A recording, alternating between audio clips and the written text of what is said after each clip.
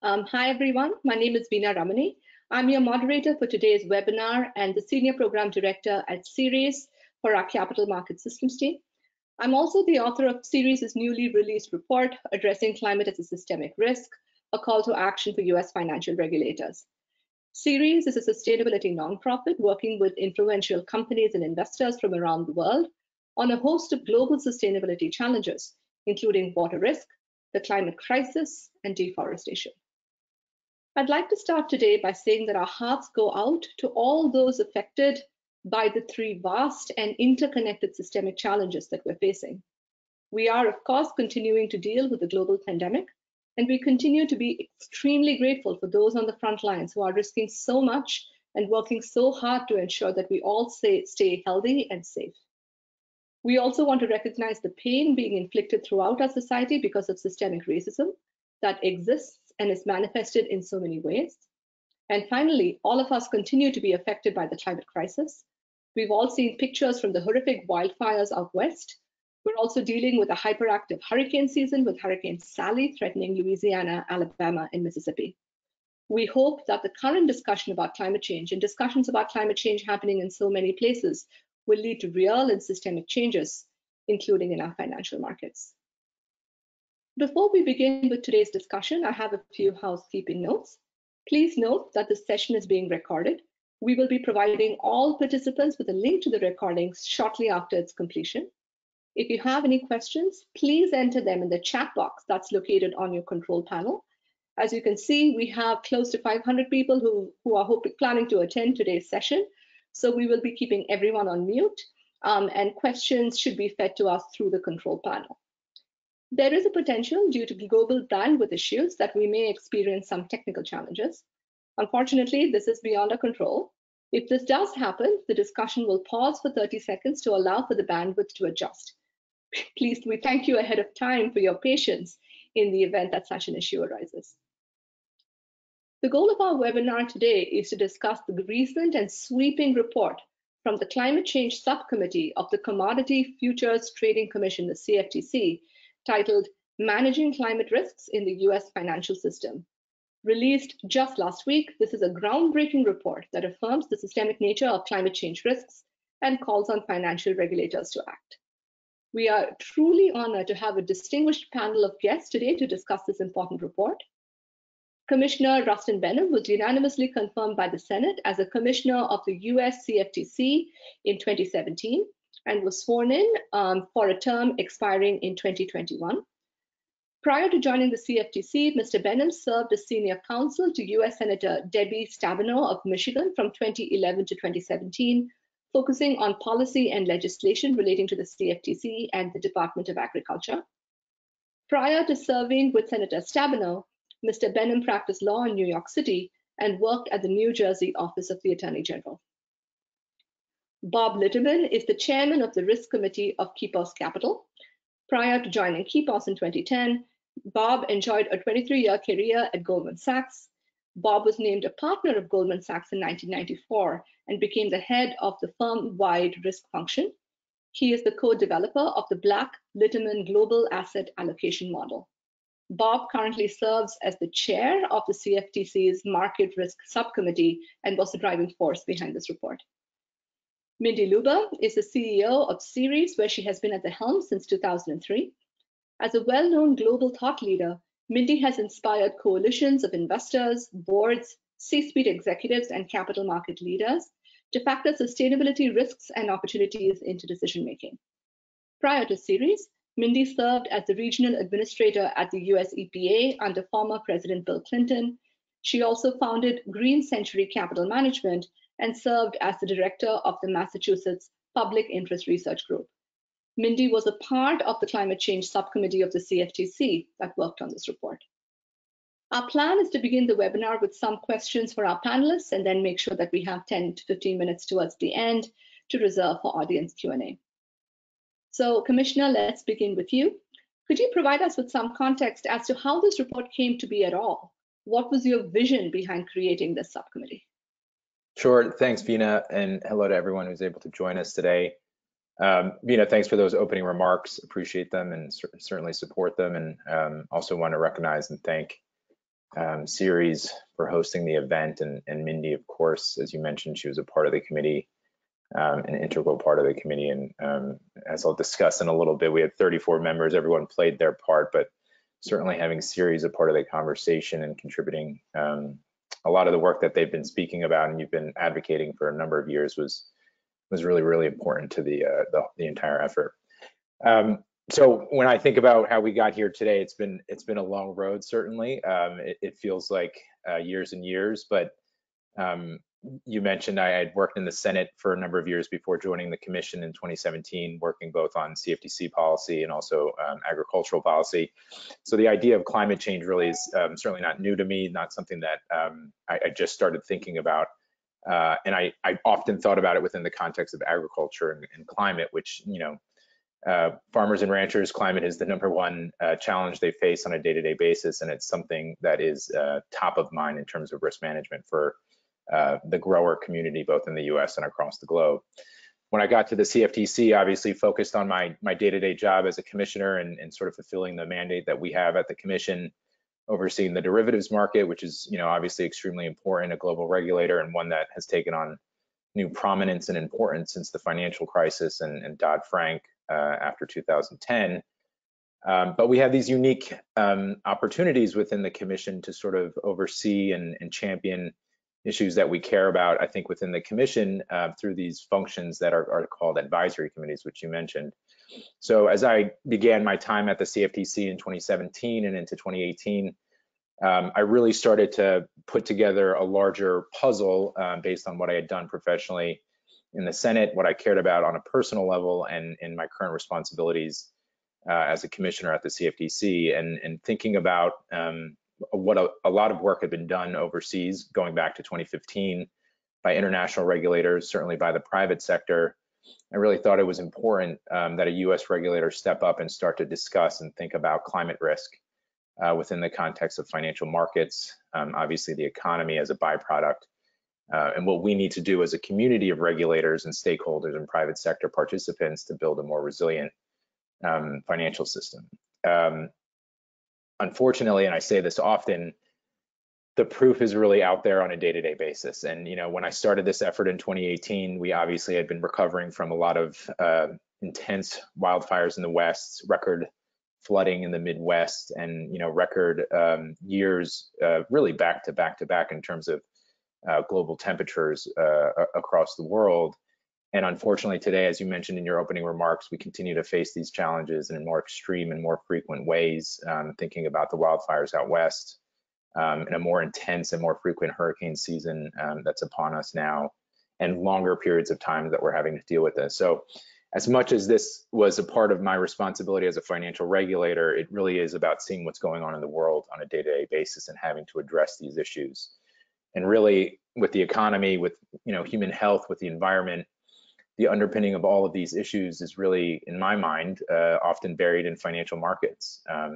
Whether it's through credit or risk management, it is just absolutely critical to build resilient, safe and sound financial institutions so that when we come across these crises, which unfortunately we are in one right now with a pandemic, we are insured and feel safe that the financial system and the institutions that make it up are resilient and safe.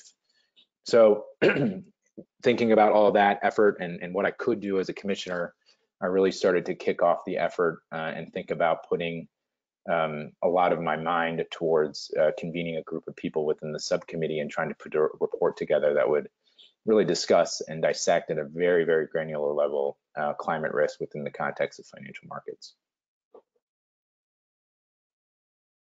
Great, thank you so much for that context, Commissioner. And what was your vision as to what this subcommittee would achieve? And does what has happened sort of accord with at least the twinkle in your eye when you started off down this road? Yeah, I mean, I without a doubt, this has far exceeded expectations. I had a big vision for it and I had big plans, and I knew it would be a challenge, certainly in this environment, but knowing the work that's been done, I think across the private sector and across the globe, I thought it was too important to not try to not go after, and really putting together the right people I thought was the first and most important step in achieving this goal. So, for those who don't know, and I think I mentioned this earlier, we had a 34-member panel, and, having been in DC for about 10 years now, the number one lesson is all about building coalitions and building a diverse, strong coalitions from across the spectrum. And within the context of financial markets and financial market stakeholders, really that's a huge part of the economy. And if you think about, if you look at the membership of the subcommittee, we really cover every part of the economy, from large financial institutions, banks, both domestic and international, large institutional asset managers. We have representatives from agriculture, from the energy sector, exchanges, intermediaries, data providers. We have academics, public interest, so a number, and environmental groups as well. So when you think about a coalition like that, I think it becomes really difficult, and this is my hope, and this was my plan, it becomes really difficult to sort of rebut or oppose the findings and the conclusions of the committee, because it really transcends, I think, party lines, it transcends geographies of the states, and it really becomes a defensible document on many fronts that I think has merit and has a lot of credibility to it. And just say a few words about Bob, who will speak shortly.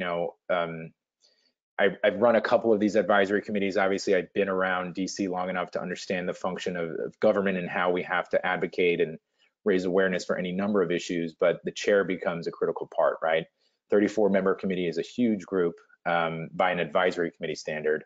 This issue is very difficult. It's obviously political in nature, but also very substantive and sort of a real world issue that companies and institutions and human beings have to face with and deal with on a day-to-day basis. So, thinking about the first conversations I've had with Bob back, over a year ago, his experience, which you highlighted a few of his accomplishments professionally, whether it's his days at Goldman as a risk manager and as a world-renowned asset manager, but then since at Kepos, and the focus he's really lasered in on climate change, and his credibility, his experience, and his expertise really became the perfect mix of a chair to lead the committee, to demand respect, obviously, but also to sort of have a vision for what a report would look like, what policies would be shaped and considered, and ultimately what the outcome would be. So certainly a huge debt of gratitude to Bob, but I know he cares about this deeply and he's passionate about it. And in the conversations we certainly have had since last Wednesday, he's very pleased with the outcome as well. So, just to circle back, this has far exceeded expectation, and I know there's a lot of work to be done, but it's also not surprising, because I think I laid the right groundwork and the strategy was sound, and the issue is real, and we're dealing with it on a day-to-day basis across the country, and it's going to affect our economy. It is affecting our economy and our financial markets, and we really need, I think, domestically within the U.S. to step up and start to be a part of the larger conversation, because this is not this is not a U.S. problem alone. In order to address it, we have to work with our international partners and really start to approach this in a much different way. Great, thank you, Commissioner. And Bob, I think Commissioner Benham has given you a fantastic setup right here. So again, as the chair of this climate change subcommittee, clearly that you were responsible in driving report content creation. Could you run us through, and this is an unfair question to ask, maybe highlight what you see as the report recommendations? Thank you, Veena. It's a pleasure to be here, and thank you, Commissioner Benham, for those kind remarks. This report for me was it was a fantastic opportunity and an honor to chair the committee. It was a terrific group of individuals. As the chairman, as Commissioner Benham mentioned, it really reflects a broad cross-section of the participants in the financial markets, and the ability to gain a consensus on this very important topic, I think, makes our recommendations very powerful. First recommendation that I want to focus on is recommendation 1, which is that we need to put a price on carbon. The participants in the subcommittee all recognize from the outset that we can't direct capital in the right directions on our own. Capital in the financial markets flows in the direction that the incentives provide, and in order for us to direct capital toward the appropriate, low carbon capital and infrastructure that we need, we have to have the right incentives. So I thought that was very important, and that provides the context for the rest of the report. Then we look at what the various risks are, what needs to be done, both from an understanding of the issue as well as disclosure from corporations, also looking at it from the investors' perspective. What's the information that investors need? What's the role of the regulators? And it's a complex regulatory system that we have in the US. So we look not just at the role of the CFTC, but also, and I think this is an important strength of our analysis, we look at the entire regulatory authorities in the US and how they interact, frankly, with regulatory authorities around the world, because this is a global problem. We also look at the role of the corporations in terms of disclosure and the information that's needed by investment managers as well as asset owners. And then we focus on what's needed to allow the flow of capital to increase as is needed. Right now, capital flowing into the low carbon economy is a small fraction of what we need. So we have to move quickly. That was also an important part of the report, the fact that there is a degree of urgency that's absolutely necessary. We also looked at, were there additional authorities that are required by the regulators? And we found that no, in fact, the regulators have the authority they need. It's just a question of focusing on climate-related risk. So, you know, there's 53 recommendations in the report. And to me, one of the things that was really very encouraging was all the different things that we agreed upon. You know, Commissioner Benham asked us to be high level and suggested 50 pages is what we should shoot for. Well, you know, we ended up with much longer report. Now, it was high level, but there was just so much that we agreed on that our biggest problem was trying to limit it in terms of the length. And I think we did a good job. I am very pleased with the report. I want to call out, by the way, not only all of the members of the report who actually did the writing, but also the editorial staff. We had 3 excellent editors who just went over and above the expectations of the committee in terms of creating really an outstanding product. Great, thanks a lot for that context, Bob. And you started to get at this, but I think both you and Commissioner Benham really emphasized the multi-stakeholder nature of the group that participated in developing the report recommendations, including, you know, over 34 participants coming from the business, investor, academic, advocacy communities, and the commissioner mentioned a whole range of categories that I'm not even going to get to. So could you give us a little bit of color about the process that you went through to get this group to consensus? Because clearly it is that sort of consensus nature of the process that is so valuable and important to this report.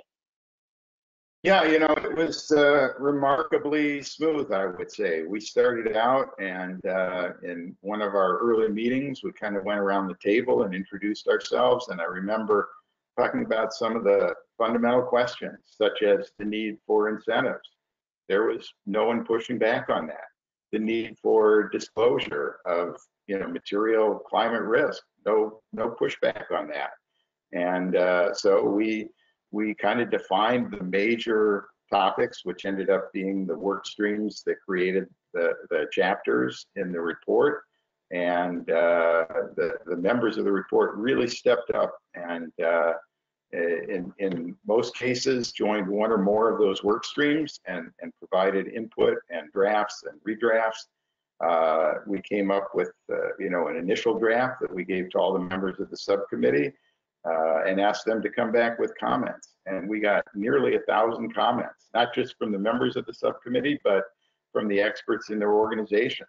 And so I don't know how many people actually read that first draft, but boy, we got an awful lot of feedback, which we took into account and revised and so on. And through that process of iteratively going through and getting back comments, We did identify those areas where there was complete consensus and those areas where there was some disagreement. And we basically pushed ourselves as far as we could go in the direction of agreement.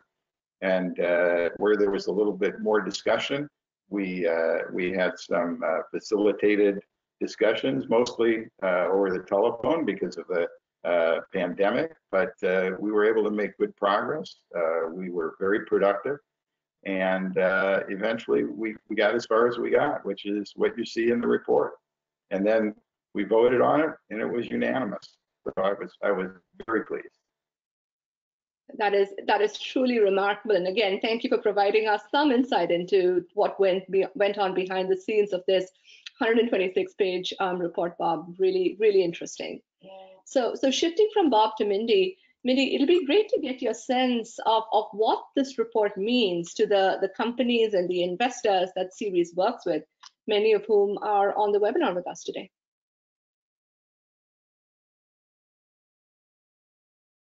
You're on mute, Mindy.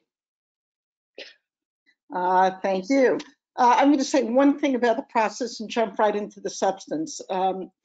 Getting to a goal and meeting with success takes vision and execution.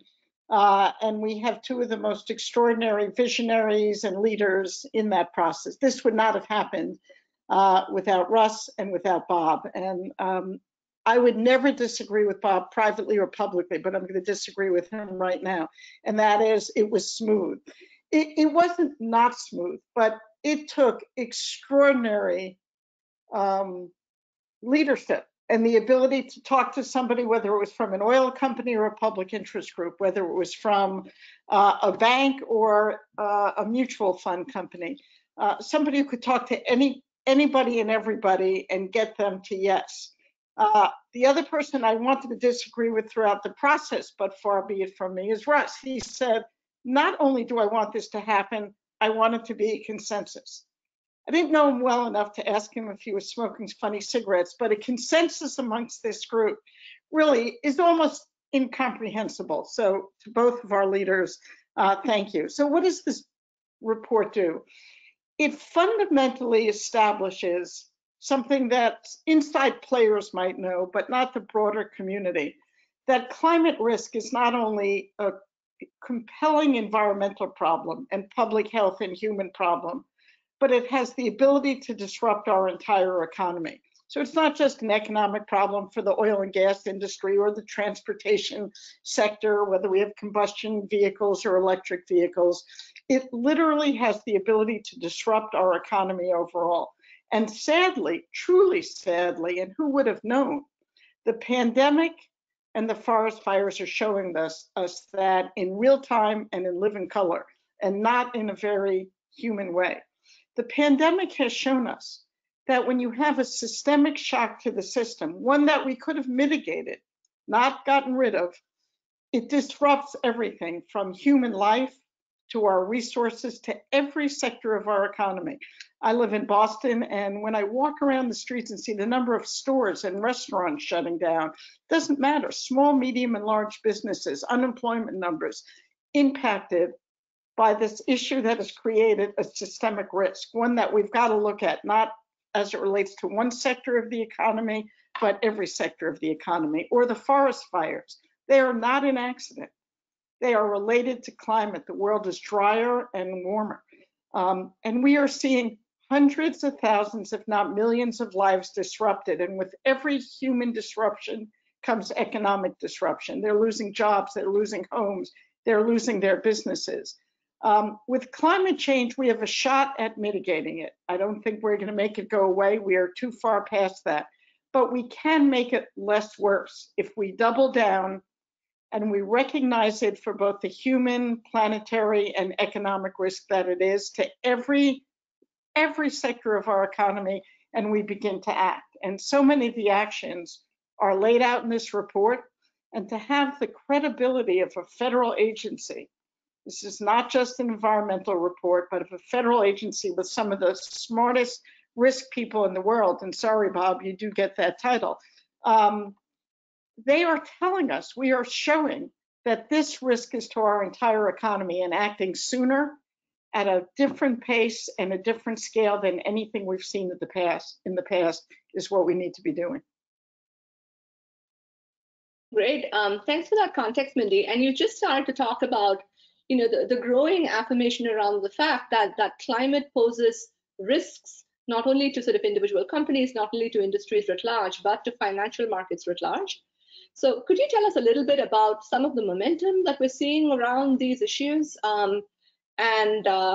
Especially around the notion that climate change does in fact pose a systemic risk. Well, on one side, on the political side, and, both sides of the aisle, though, after we did a similar report, as some of our colleagues know, and after this report, we've seen letters from members of Congress, we've seen formal committees issuing reports, we've seen the Senate respond to this. So the pickup, we're also talking to literally hundreds of regulators at the SEC, at the Federal Reserve, people who did not talk about climate change even last summer, who are now seeing it as part of their mission, as part of their mandate and what they need to do. We're also seeing, Bob talked about a price on carbon. In the end, company by company action and investor by investor action isn't going to get us there at the pace and the scale. We need systemic change, as we're talking about in this report, and we need policy that applies a level playing field for everybody. Right now, carbon pollution in most parts of the world is free. So you get free, you get a lot more of it. And this happens to be not what we want more of. We need to put a price on carbon pollution. And so there's an incentive not to put those gases into the air, but to act differently and find other ways. Having this group come out calling for a price on carbon is crucial. We need the SEC to mandate disclosure of climate risk. It is a material financial risk. That is the job of the SEC. Investors need to know when they're making investments, what are the risks to each of the companies? This report calls for that. It says climate is a material financial risk. It doesn't explicitly say how many agencies which need to deal with it, but I can say the SEC's responsibility is to deal with climate risk, and we're seeing more interest and action there. And just today, 450 investors who are part of Climate Action 100 Plus, a group of investors with $45 trillion in assets under management, who are calling on the 160 largest emitters to set goals and to change their practices on climate. And they're getting response from those companies, from Shell to BP to every sector. They announced a benchmark where now they're going to look at every one of those companies. Are they setting goals? Are those goals real? Are they meeting their goals? So this report is pushing to the fore climate as a financial issue that we need to not only study and we need to disclose, but we need to act on, and act on sooner rather than later. Great, thanks so much, Mindy. So one final question to all of you before we throw it open to audience Q&A, and this starts to relate to some of the questions that we're starting to see pour in. Now that the report has been released, what do each of you see as the next step, right? What is, what do you see will happen? And as a part of that, if you could also talk to what the audience to this webinar could do to help maintain the momentum that Mindy just talked about, and potentially allow for the report recommendations to be acted on. So Commissioner, I'd love to start with you. Thanks, Veena. Before I get to that question, I want to just react to a few things that were said, and most recently by Mindy, and disclosures and the importance of disclosures within the context of this conversation. At the top of my initial remarks, I mentioned having Ceres on board was a critical part of the effort. So I do want to just thank Mindy again for her work specifically on the disclosure piece. I know this has been a huge issue and something that Ceres has focused on for a long time. So having her a part of that conversation really drove the debate, the easy debate that Bob said it was, but it was critical to have all sides of the table, and sincerely having Ceres and Mindy specifically, the top leadership of the organization there was critical to moving the ball forward and getting to this consensus that we got. And two quick other things. Bob mentioned the scope of the report, and I've gotten this question frequently about what CFTC regulates. Obviously, derivatives are a key part of the financial ecosystem. And I often respond to a question about the scope of the report by saying, we learned in 2008 after the financial crisis, that financial markets are interconnected. It doesn't matter where you're investing, where you're managing risk, where you're raising capital. The bottom line is all financial markets are interconnected. We learned this again in the March-April period at the onset of the COVID pandemic. And to look at this narrowly, I think, would have been careless, quite frankly. So as Bob and I discussed, and as I laid out that vision we talked about a little bit earlier, it was important to have a broad remit and give Bob really the authority to go at this with a big picture in mind, because in order to analyze it and address the risks and mitigate them appropriately, we really need to look at all financial markets. And the last thing I'll say before I answer your question is the power of the financial markets, especially, and this goes to Mindy's point, the investor community and incentives. Bob cares about this deeply, talks about this. This really goes to the heart of the carbon price issue. How do we align incentives to get the investor community to allocate capital to places that will really both speed up the transition, but also make the transition as smooth as possible? So I really, you've seen it with the ESG movement, obviously, for many years, but there is pent-up capital, and it's important to have standardization. It's important to have a level playing field. It's important to have clarity from regulators in order for capital to flow where it needs to be. And ultimately, that starts with the price on carbon and aligning incentives so that we can move toward this in a more efficient manner. Finally, addressing your question, there was a vacuum in the space. I think now this report really fills a huge vacuum. It is step one. That's the bottom line. I also always get this question, and I understand it. People think, we're going to have rules implemented next month. No, we're not. I can be very frank with that. But in building an argument, in building momentum, in building a process towards solutions and towards regulatory responses, you have to start with these building blocks. And unfortunately, the basic building blocks are not even there right now, until now. And I think this report, given the coalition, given the strong support, given the credibility of the members, including my co-panelists here with us today, really pushes the ball forward so that when we do take action, we have something to look at. We have a report that really shines light on the issues, the risks, and what needs to get done.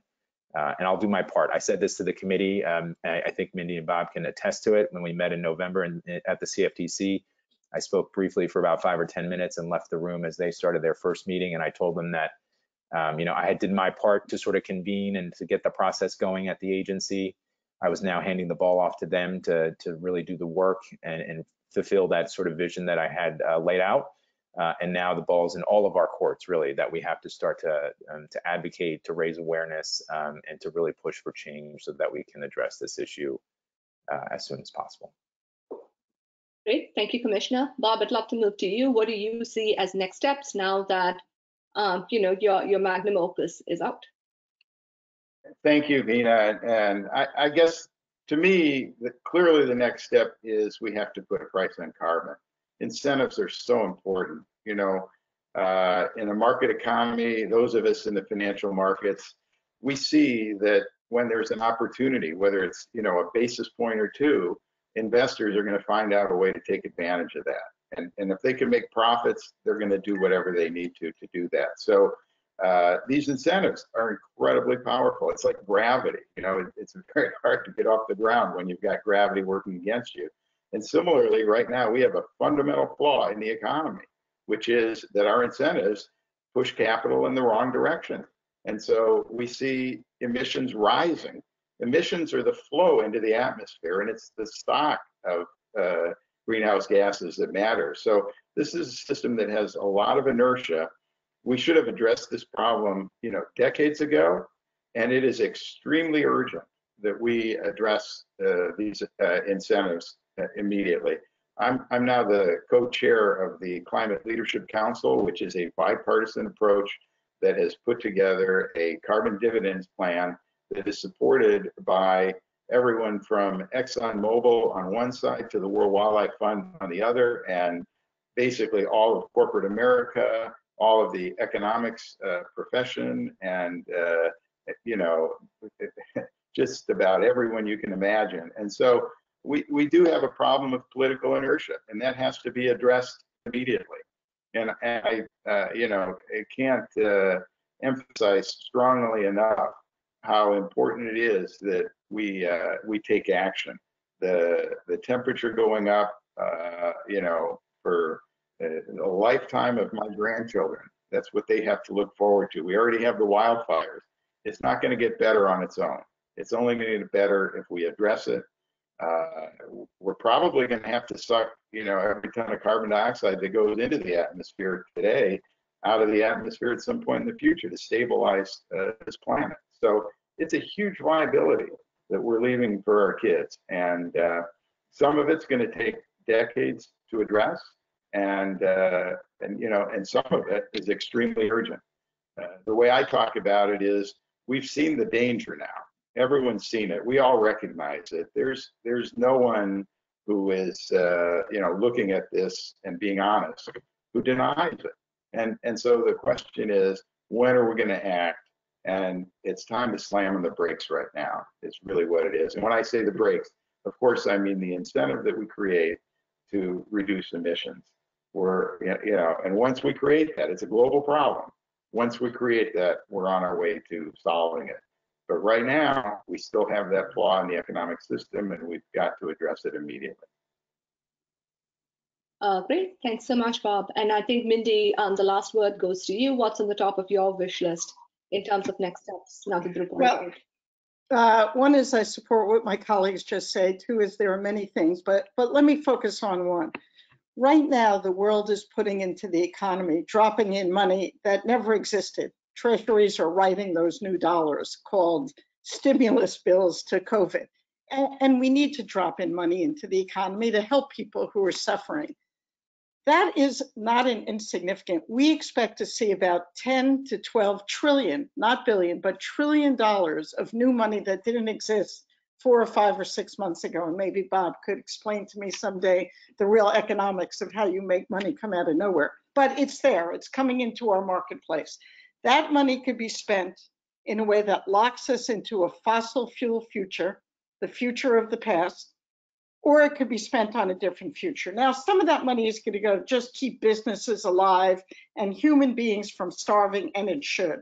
But there will be an enormous amount of money, whether it's a $2 trillion infrastructure bill that's being talked about for after the election in the United States, where we're building out our economy again.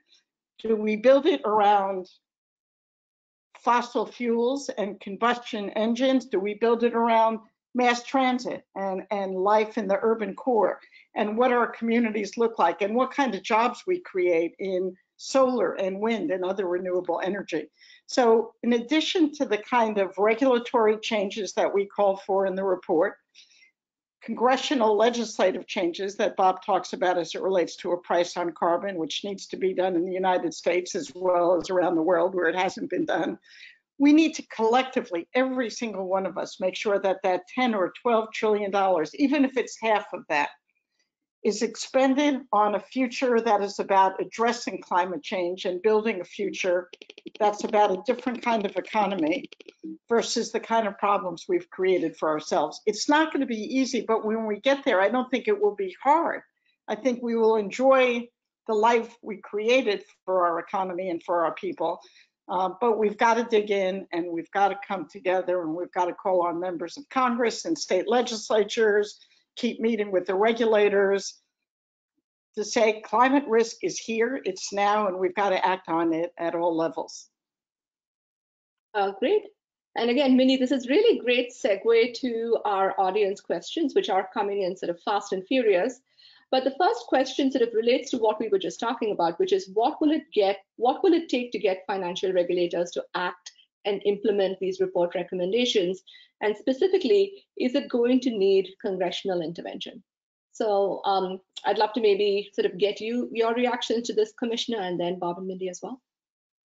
I think, and Bob mentioned this earlier, and I understood this notion. There really isn't much authorization needed from Congress for the regulators to take action, specifically within the context of what the recommendations are in the policy report.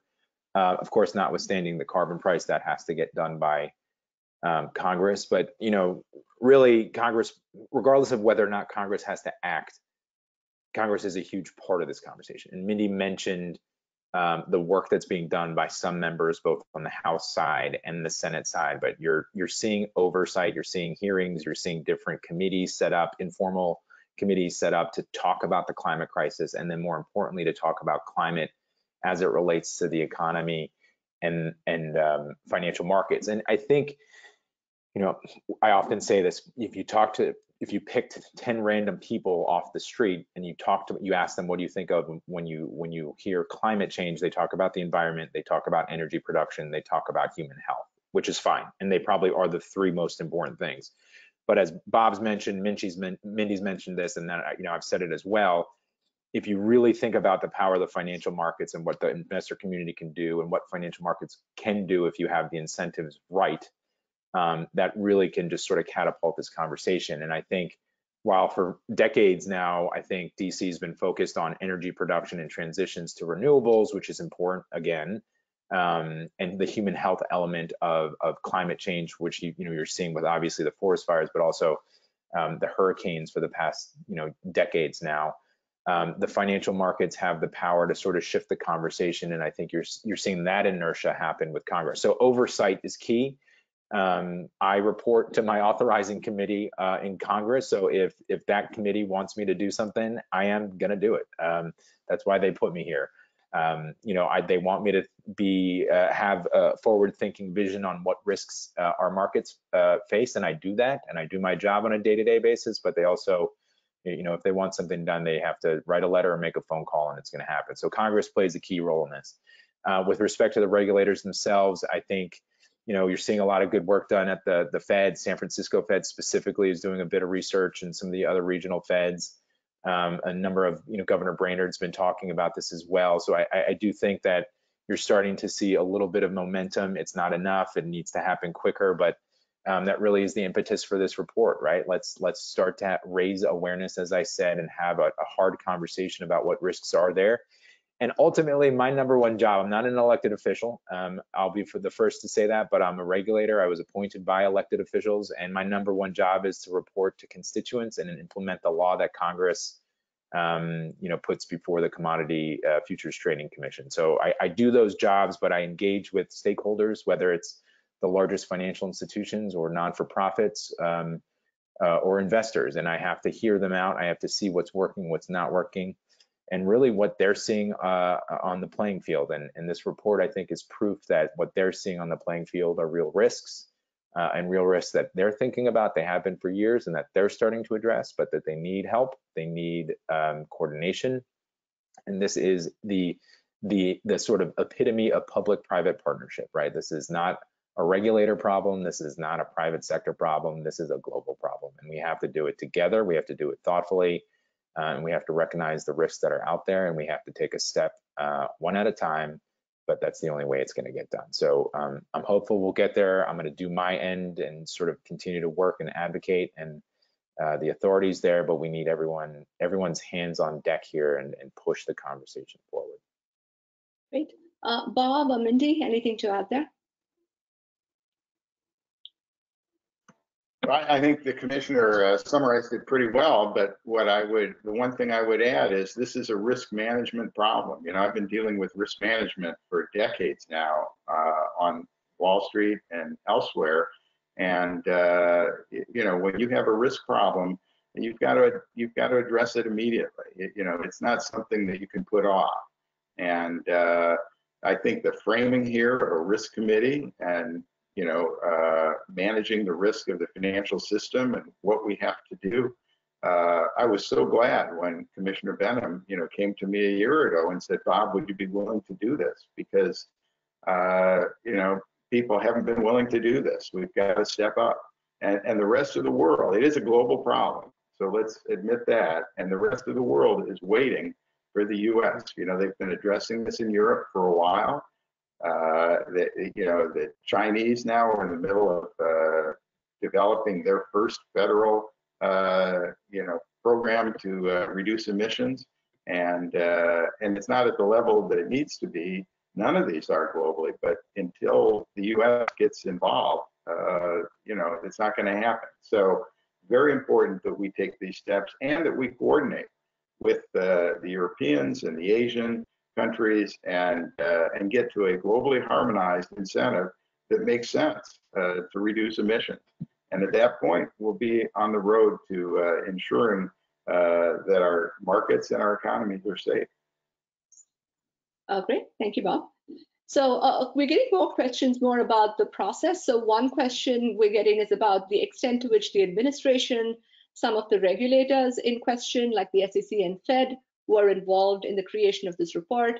And a question that I'm going to also throw into this mix is a question likely for you, Bob, and you, Commissioner, about now that the report is done, what's going to happen to the climate change subcommittee? I can sort of take it from a process standpoint, unless Bob, you want to jump in. But you know, I certainly talk with my fellow colleagues, my fellow regulators, regularly on any number of issues. So going back now almost a year and a half, I was certain to talk with them within the context of other issues that we talk about financial markets and our sort of day-to-day business. But I certainly shared with them what I was doing, why I was doing it, and sort of what my vision and plan was. So I certainly appreciate their support throughout this process. But this was a committee process. You know, the advisory committees are in fact just that. They are advisory committees to regulators.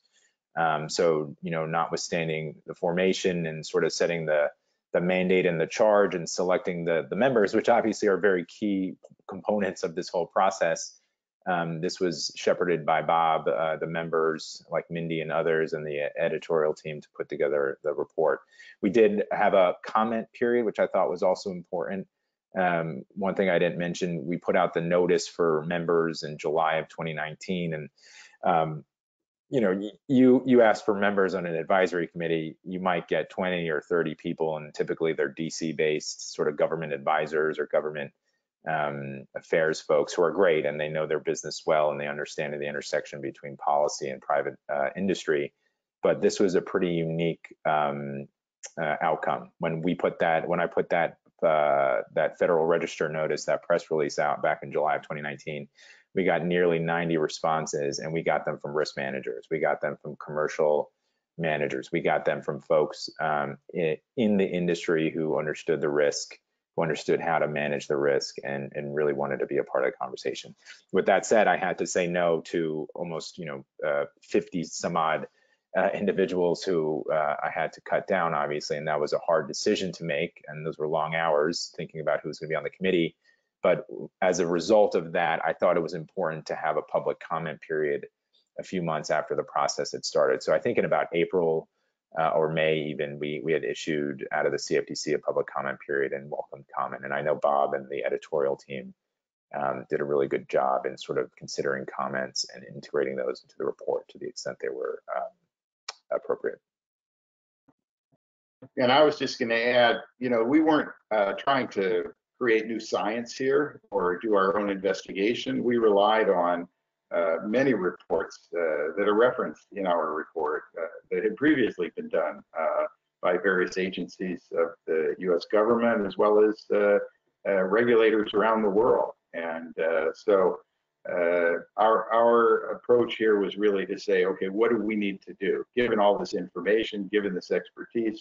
And we had an awful lot of expertise on the subcommittee.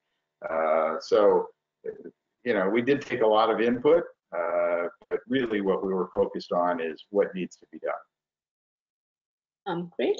So we are getting a few questions about, you know, issues or topics that the report considers. So I'm going to bunch a couple of them together and potentially have you take the first stab in answering this, Bob. So to what extent does the report consider the issue of just transition clearly particularly relevant given today's ongoing conversations about racial justice?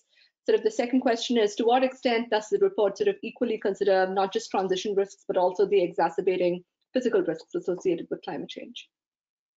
Okay, well, the second one is easy. We did take into account both transition risk and physical risks, and we tried to think broadly about how, you know, these could interact. And it's not one event that we're worried about, but it could be, you know, multiple events as we're seeing this year, you know, in the same period of time, or it could be multiple events happening over and over. And it could be not only systemic risk to the whole economy, but also subsystemic risk to a particular region, or in which case banks in that region may be impacted more broadly. But it's something that we're we don't know exactly what's going to happen. We have to think about the full range of potential outcomes, and it being a risk committee, that really focused our attention there. Now, you raised the issue of justice and impacts, and let me say that for sure the impacts are not going to be equally spread.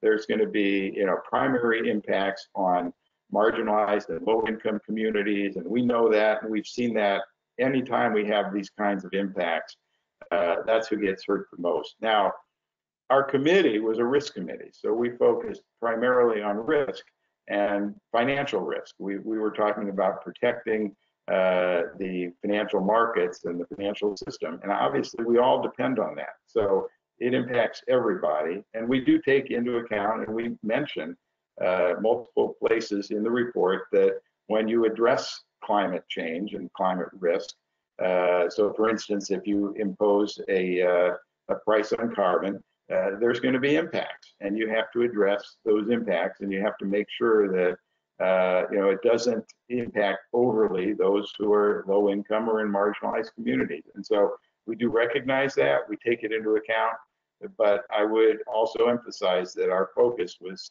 absolutely risk management and not, the broader problems that face society. Great, thank you, Bob. I've seen a couple of questions come in about TCFD reporting and the importance of data to really underpin sort of informed decisions that companies and investors need to make around climate risk. So let me sort of frame that as a little bit of a broader conversation. Commissioner, you and Mindy as well had talked about the call for climate change disclosure in this report. So what do you see as the connection between climate change disclosure and this broader conversation that we're having about sort of systemic risk and the role of financial regulators? I'll be brief and let Mindy take a stab at this too. But when I think about disclosures, it's information, right? Like we can all make better decisions and more informed decisions if we have better and more information, and that's just the bottom line.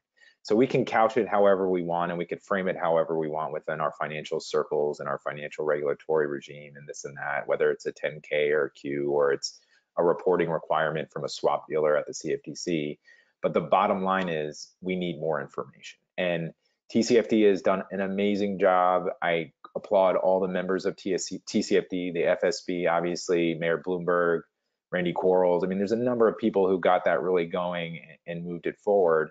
But there are some statistics about the recommendations from TCFD that, still demand more work. I mean, how many people are implementing them? They're voluntary. There's been a lot of good work, but this is where I really think it's important to have a public-private partnership, because as much as I think, and I see this a lot in the regulatory space, the largest, most sophisticated institutions have resources, they have personnel, and they have sophisticated risk managers, like guys like Bob, who are able to really see and sort of digest the full scope of issues that an institution faces. But we have small and medium-sized institutions, or even some large institutions who are not bought into this. And that's where I think the net has to be cast a little wider, so that we have a full sort of team effort, because that's what it's going to require. And then on the TCFD front, and sort of just how do we get a streamlined, mandatory, standardized disclosure regime, you really need to have, in my view, a public-private partnership, because those are the issues that we're hearing from the investor community, from the regulatory community, that there are different matrices, there are different standards. What are the reporting requirements necessarily going to be? And I don't want to at all undermine the efforts. I actually just want to applaud them, because they have in part driven this conversation and the reason we're here today. That was a huge motivating factor for what I did and why I did it, because of that work from the private sector. The private sector plays a key role in this. I mean, their understanding and appreciation of these risks is huge, but there is a place for the public sector. We're seeing that with COVID. I mean, this is a problem, a cooperative problem that we need to respond collectively to. And we saw that with COVID. We're seeing it with COVID. We need to be better prepared. We need to have better information. We need to trust science.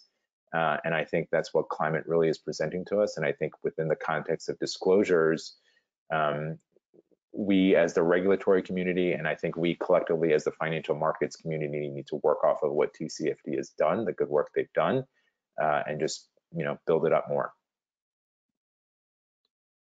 Mindy? Yeah, so I would just briefly add, what this report helps to do is move climate risk information from the nice to have to the must have.